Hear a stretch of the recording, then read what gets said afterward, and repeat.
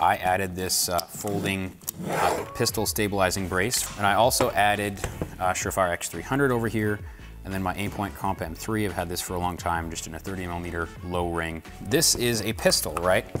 So when it's delivered to you, it's in sort of, you know, this format, and it's sort of awkward shooting this in its stock form in any sort of truly accurate fashion.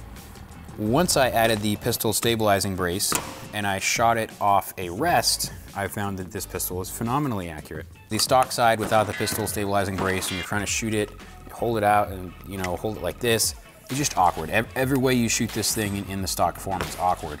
Once you add a pistol stabilizing brace to it and it incidentally touches your shoulder occasionally, or you choose to strap up the pistol stabilizing brace portion, because everyone does this.